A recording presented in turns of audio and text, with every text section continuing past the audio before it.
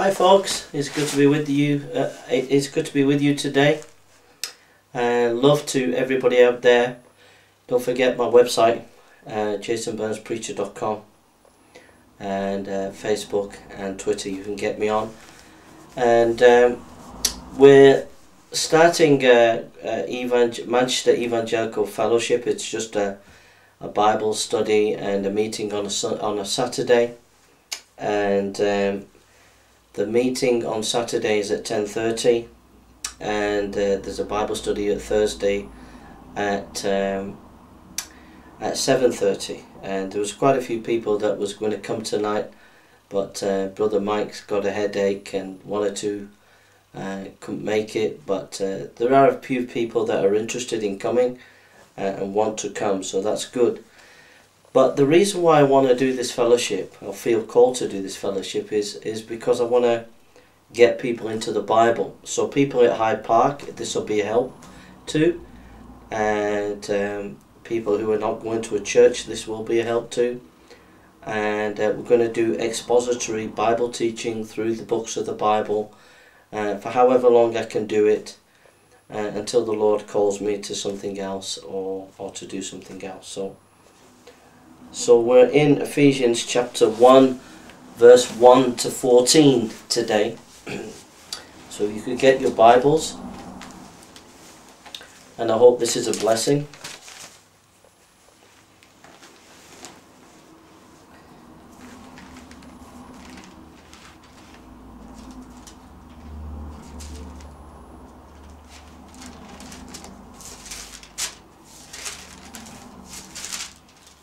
Good to be with you.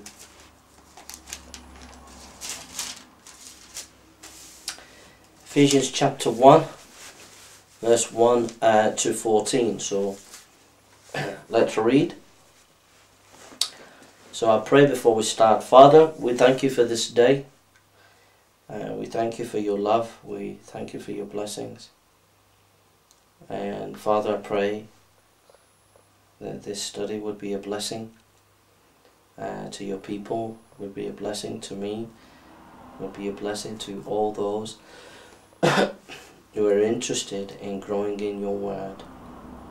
May it be a blessing to us all in Jesus' name. Amen. Amen. So Ephesians chapter 1, verse 1 to 14. It says, Paul, an apostle of Jesus Christ, by the will of God, to the saints who are at Ephesus, and to the faithful in Christ Jesus. Grace be to you and peace from God our Father and from the Lord Jesus Christ. Blessed be the God and Father of our Lord Jesus Christ, who has blessed us with all spiritual blessings, in heavenly places in Christ, according as he has chosen us in him before the foundation of the world, that we should be holy without blame before him in love, having predestined us unto the adoption of sons by Jesus Christ to himself, according to the good pleasure of his will, to the praise of the glory of his grace, through which he hath made us accepted in the beloved, in whom we have redemption through his blood, the forgiveness of sins, according to the riches of his grace, in which he hath abounded to us in all wisdom and prudence, having made known to us the mystery of his will, according to his good pleasure, which he hath proposed in himself, that in the dispensation of the fullness of time he might gather together in all things in Christ, both which are in heaven and which are on earth, even in him, in whom also we have obtained an inheritance, being predestined according to the purpose of him who worketh all things after the counsel of his own will, that we should be to the praise of the glory who first trusted in Christ, in whom also you trusted after you heard the word of truth, the gospel of your salvation, in whom also after you believed you were sealed with that Holy Spirit of promise, who in the earnest of our inheritance until the redemption of the purchased possession, unto the praise of his glory. There's so much here in this passage that we're looking at. I need the help of the Holy Spirit to expound these passages, so I'm going to pray again, so forgive me. Oh God, I can't do this without your help. Oh God, I cannot do this without your strength. Fill me with your strength. Fill me with your power. Fill me with the Holy Spirit.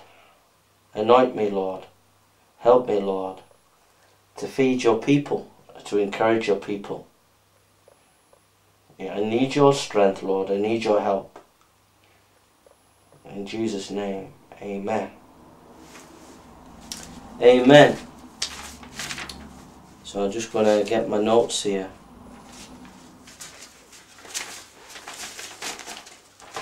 So, Ephesians is a prison epistle. It was written by Paul in prison. I just wonder if I've got some notes on that. So there were letters written by Paul while he was in prison. One of them is Colossians, Philippians, and another one is Ephesians. And Colossians and Philippians are very similar in their style.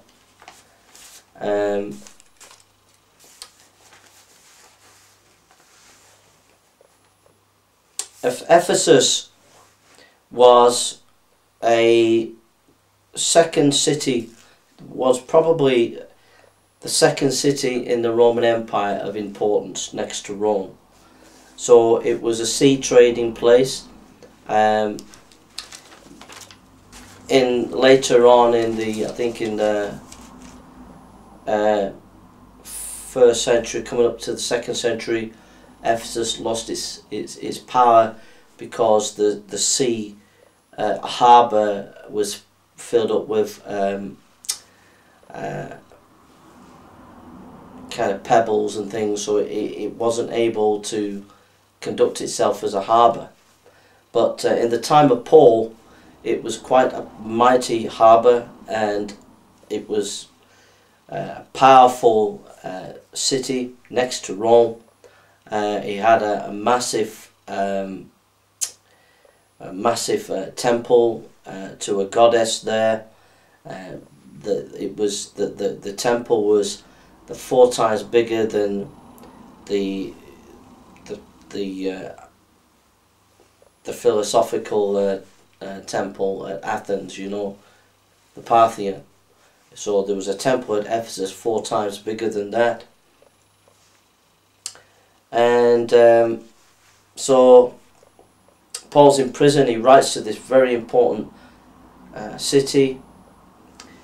This city is mentioned in Ephesians, so turn to Revelation chapter 2. So this is Bible teaching now. We're doing Bible teaching, okay? So we're getting into the Word of God.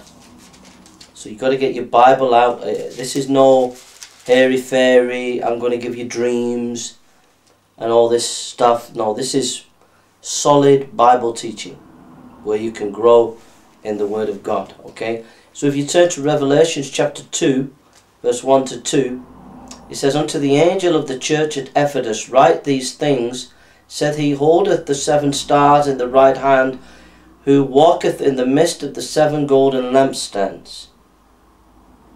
And then chapter 2, Revelation chapter 2, 3 and 5, and has borne and has patience, and for my name's sake has laboured and has not fainted. Nevertheless, I have somewhat against thee, because thou hast left thy first love. Revelation chapter 2, verse 6 and 7. But this thou hast, that thou hast the deeds of Nicolaitans, which I also hate. He that have an ear, let him hear what the Spirit saith unto the churches. To him that overcometh will I give to eat of the tree of life, which is in the midst of the paradise of God. Think about the book of Ephesians in these verses that we're looking at, from verses 1 to 14. You see the riches of God's grace, the majesty of God's grace, the lavishing of God's grace, and yet we see in the book of Revelation already God is saying, you know, you're slipping. Sorry, you're slipping. You're slipping. You know, and it wasn't long. It was only 100 years later that Ephesians began to, the Ephesian church began to falter, and now there's nothing much of the remnant of the Ephesian church, if there is anything at all. So there's a warning there that to be careful, that you know, you may think you're standing, but be careful, you might fall. Don't be proud that you are a person of the Spirit, you're a person who is walking in the things of God, because you may fall, because this church had powerful ministry and had a powerful understanding of the Word of God, and yet it fell by the wayside.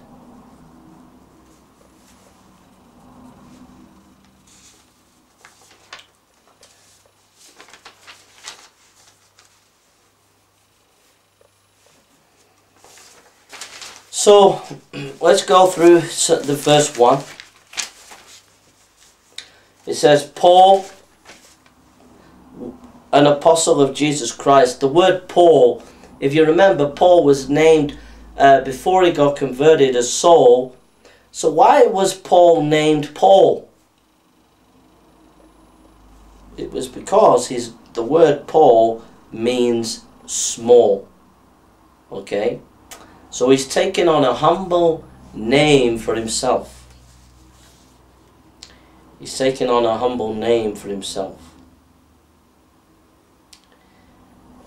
It says an apostle. Now, when he means apostle there, he means that he's seen the risen Christ. That's what an apostle is. Paul, an apostle of Jesus Christ. The word Christ is not the name of Jesus. It is his title. It means the anointed one, the Messiah. Okay? Paul, an apostle of Jesus Christ by the will of God.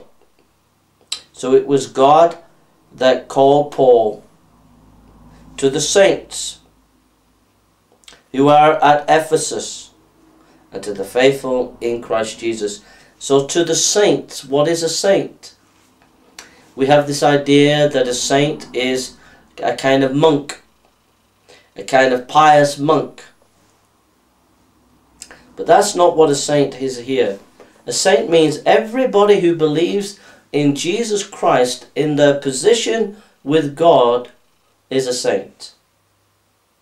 So you're a saint, I'm a saint, we're all saints if we believe in Jesus Christ. And then it says, Paul, an apostle of Jesus Christ by the will of God, to the saints who are at Ephesus and to the faithful in Christ Jesus. The question is, are we faithful today? Are you faithful? Am I faithful? Are you faithful? Am I faithful? What has God given you to do? Are you faithful in that? Are you faithful as a father? Are you faithful as a mother? Are you faithful as a wife? Are you faithful as a husband? Are you faithful today in the work that God has called you to do? To the faithful in Christ Jesus. In Christ Jesus. You'll hear that a lot. In Christ. In Christ. In Christ. And if I can just get my notes. Go to verse 3.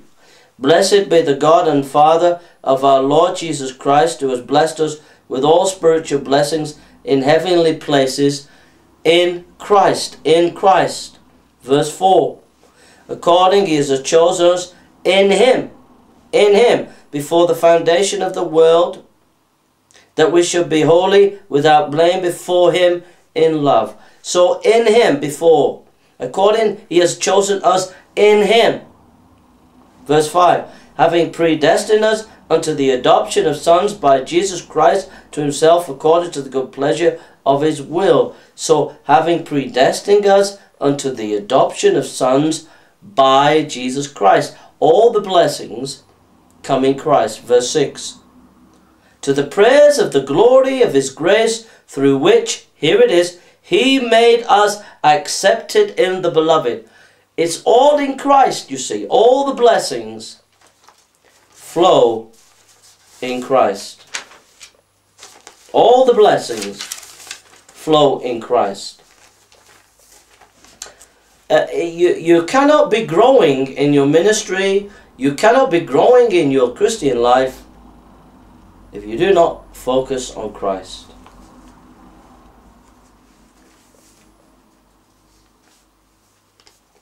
And that's just a basic. In this book, Ephesians, it's mentioned 27 times in Christ. Let's turn to 1 Corinthians chapter 12, verse 12 to 13. 1 Corinthians chapter 12. 1 Corinthians chapter 12, verse 12 to 13. 1 Corinthians chapter 12, verse 12 to 13. It says, For as the body is one, and hath many members, and all the members of that body, being many, are one body, also is Christ. For by one Spirit were we all baptized into one body, whether we be Jew or Greeks, whether we be the bond or free, having been all made to drink unto one Spirit. So here, you're in the body when you're in Christ, and the Spirit of God has come into you and made his abode in you. So when it says in Christ, it means that when we trust in the Lord Jesus and believe in him as our Lord and Saviour, and then we are filled with the Holy Spirit, that we are in Christ.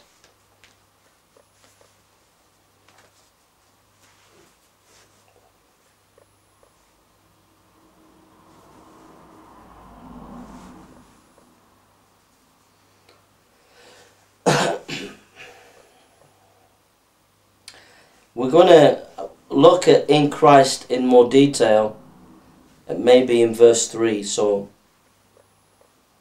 it says in verse 2, Grace be to you, and peace from God our Father, and from the Lord Jesus Christ. The word grace is the Gentile way of greeting, and the word peace is the Hebrew way of meeting. They both mean shalom in their own way. They both mean peace. Grace be to you, and peace from God our Father and from the Lord Jesus Christ. You can see there when it says from God our Father and from the Lord Jesus Christ, that for a Jewish person to compare God and Jesus together would be blasphemy, because you would only give God the glory. You wouldn't give anything else the glory.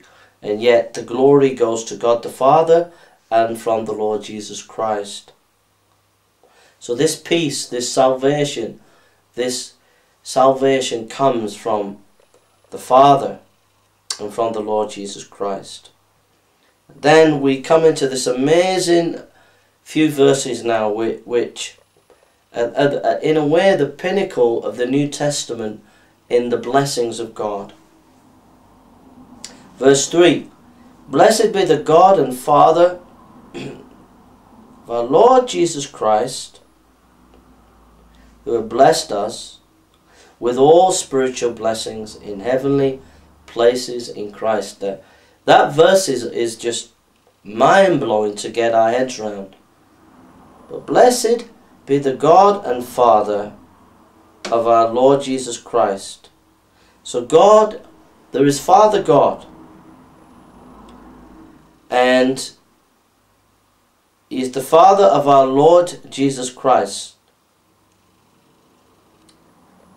So there's God the Father, and he is God and Father of our Lord Jesus Christ. We have to be honest and get scripture with scripture, and it says here that that God is, blessed be the God and Father of our Lord Jesus Christ.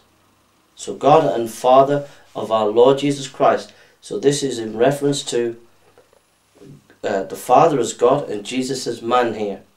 There are verses that say Jesus is God, which you get in verse 2.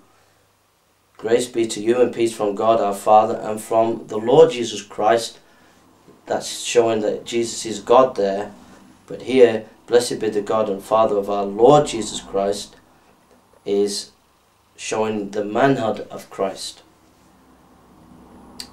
Blessed be the God and Father of our Lord Jesus Christ, who hath blessed us with all spiritual blessings in heavenly places in Christ.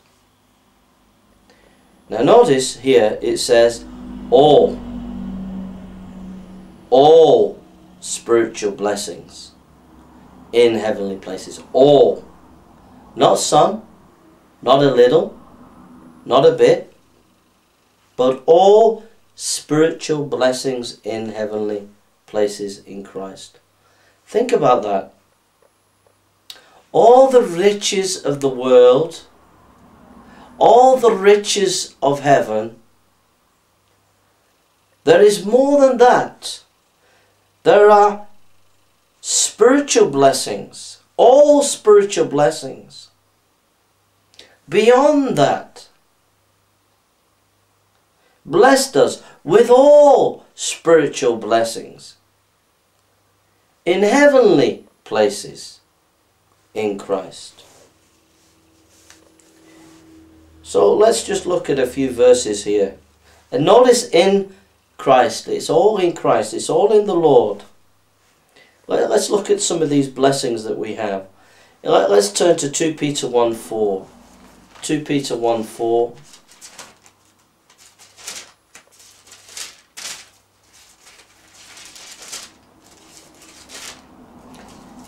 Peter 1:4, by which he has given unto us exceeding great and precious promises, that by you might be partakers of the divine nature, having escaped the corruption that is in the world through lust. So some of the blessings that we have are the exceeding great promises, and he has given us a divine nature. Let's turn to Colossians 3:4, and we could turn to so many verses, but let's see some of the spiritual blessings that we have in Christ. Colossians 3:4. It says, when Christ, who is our life, shall appear, then shall ye appear with him in glory. So we have life. We're given spiritual life and glory with Christ. And John 20:17. John 20:17.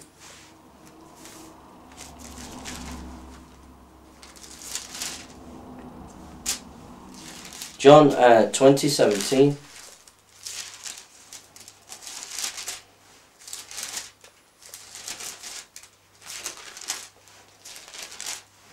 John 20:17. Jesus said unto her, touch me not, for I have not yet ascended to my Father, but go to my brethren and say unto them, I ascended to my Father and your Father, and to my God and to your God.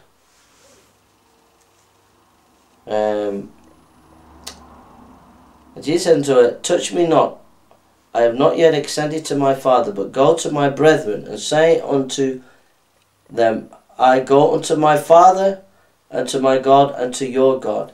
I think the blessing there is that if the Lord goes to the Father, then we're going to be with the Father. I think that's why I put the note there. The spiritual blessing is we're going to be with the Father.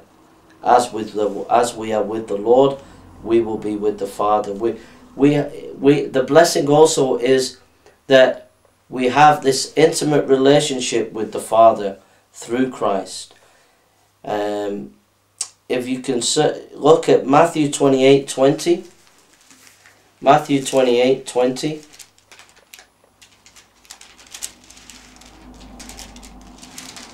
Matthew 28:20.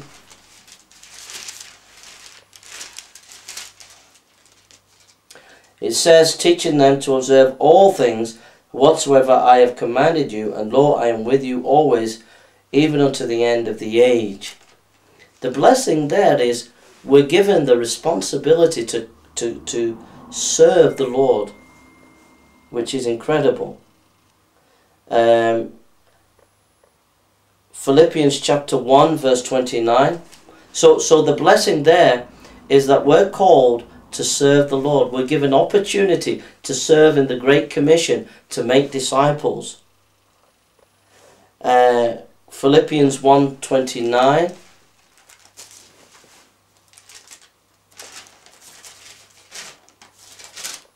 Philippians 1:29. For unto us is given in behalf of Christ not only to believe on him, but also to suffer for his sake. So the blessing of suffering for the Lord, that's a blessing.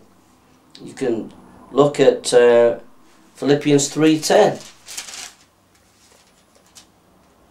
That I may know him and the power of his resurrection and the fellowship of his suffering, being made conformable unto his death. So Paul is saying that I may go into this suffering and know how Christ suffered. And for Paul that was a blessing. And then, so that is a blessing in Christ, to suffer for Christ. Romans 8:16. Romans 8:16. Romans 8:16. It says, the Spirit himself beareth witness with our spirit that we are children of God. Verse 17. And if children, then heirs, heirs of God, joint heirs with Christ, it be that we suffer with him, that we may be also glorified together. So there's the suffering there. But notice this. And if children, then heirs, heirs of God, and joint heirs with Christ. So we have the divine nature, we have life, we are given the opportunity to have a relationship with the Father, we are called to serve, we are called to suffer, and we have an inheritance in Christ. Then we have future glory, which has been mentioned in a number of verses, but we'll look at Romans 8 verse 18 to 21. For I reckon that the sufferings of the present time are not worthy to be compared with the glory shall be revealed to us. For the earnest expectation of the creation waiteth for the manifestation of the sons of God. For the creation was made subject to vanity, not willing, but by reason of him who hath subjected the same in hope, because the creation itself also shall be delivered from the bondage of corruption into the glorious liberty of the children of God. So, in Christ has all these meanings. That we have life, that we have the divine nature, that we are to serve, that we are to suffer, that we have an inheritance, and that we have a future glory. All these things in Christ mean in Christ, okay? So how rich is the word of God? We've only got to verse 3. Verse 4. According as he has chosen us in him before the foundation of the world, that we should be holy without blame before him in love. So God has given us these spiritual blessings, but it wasn't you who chose God, it was God who chose you. Verse 4, according he has chosen us in him before the foundation of the world, that we should be holy without blame before him in love. Notice, according he has chosen us. in him before the foundation of the world, that we should be holy without blame before him in love. So what he's saying there, before you were even born, God chose you. He had your name on his heart and he chose you. Whew, that's some deep stuff, brothers and sisters. That's some really, really, really deep stuff.